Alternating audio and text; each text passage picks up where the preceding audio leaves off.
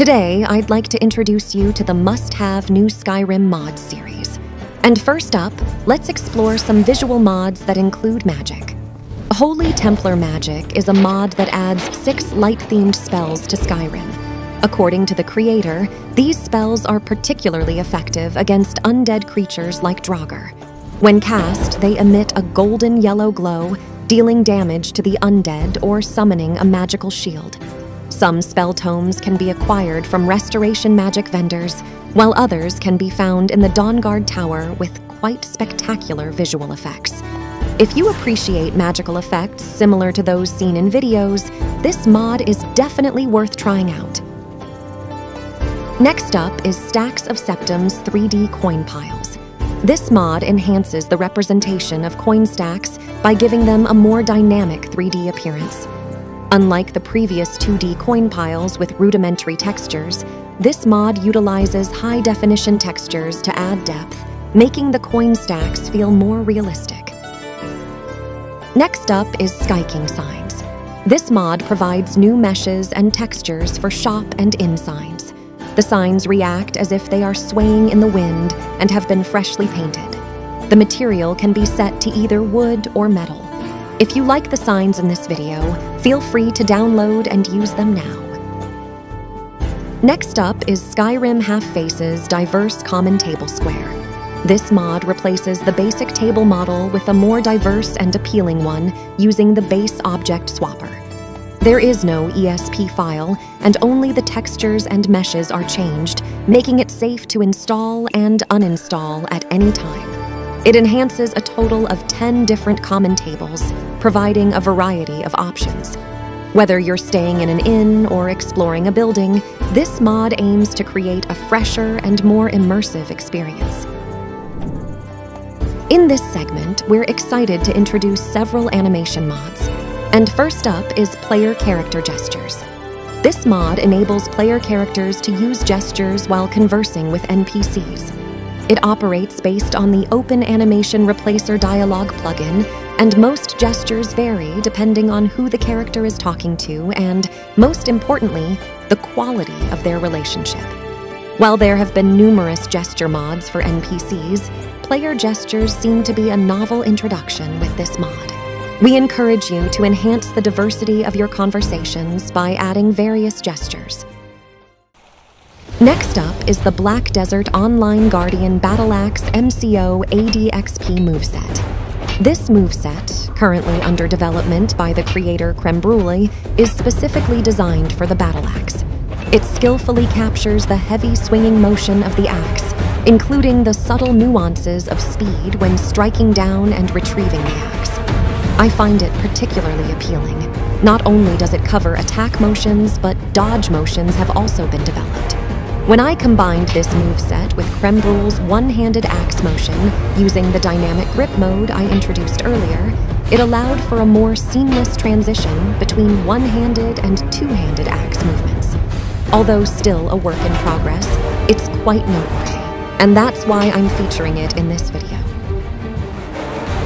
Next up is the ADXP MCO Metal Gear Rising Revengeance Machete moveset for NPCs. This moveset draws inspiration from the dual-blade soldiers in Metal Gear Rising Revengeance and adds it to Skyrim. The primary motion in this moveset involves bending the upper body and wielding a weapon with one hand. In my case, I applied this moveset to Mihail's Goblin race, and it seems to fit quite well. To apply this moveset to the Goblin race, follow the steps shown in the video. Delete the existing conditions and adjust the settings to match those in the video. Since Mihail's goblins use a humanoid skeleton, I was able to apply this moveset successfully. Why not try applying it to a specific race in a similar manner as shown in the video? Next up is the ADXP MCO DMC5 Silver Knight moveset for NPCs. This mod-add moveset inspired by the Silver Knight from Devil May Cry 5. Its most prominent feature appears to be the use of a shield, which sets it apart. Personally, I believe it would be more fitting for creature NPCs that use humanoid skeleton rather than for human characters. In my case, I applied this moveset to the ancient skeletons in the Skeletal Revenant's creature mod and captured footage. I found it quite appealing, especially the charging attack animations.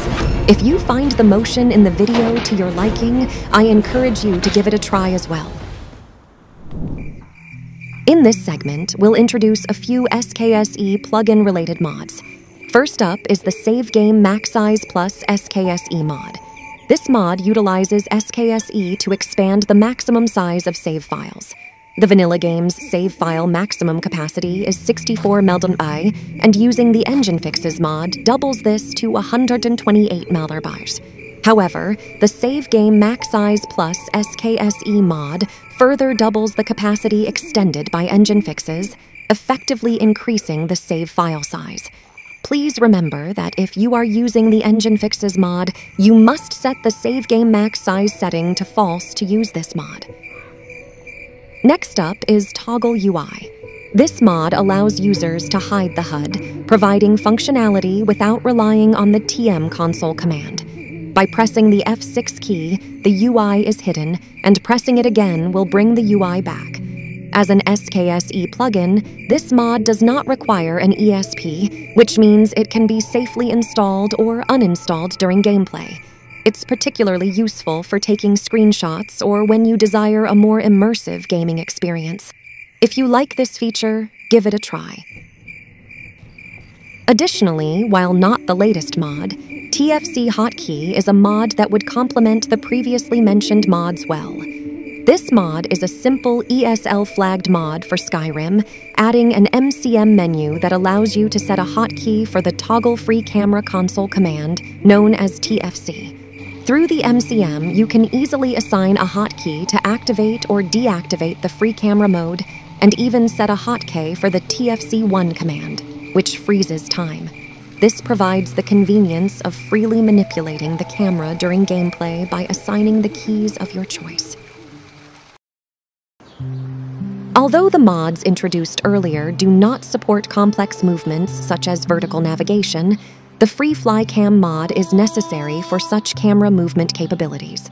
This mod offers various additional features when the TFC mode is activated. For instance, you can rotate the camera horizontally using the Q and E keys and reset the roll angle and starting position with the R key. The mouse wheel adjusts the FOV, and holding down the L-shift key applies a speed multiplier.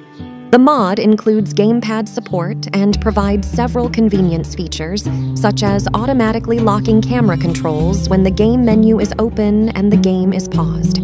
Additionally, the mod configuration file allows for customization of key bindings and speed multipliers.